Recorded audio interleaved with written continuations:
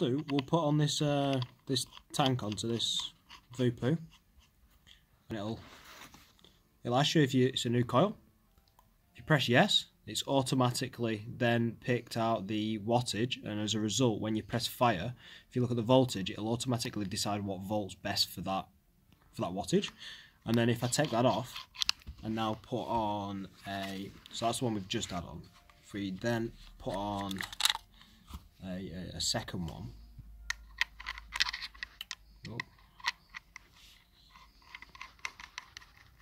yeah, it'll ask me again, new coil, put yes, and for mine it's recommended for 42.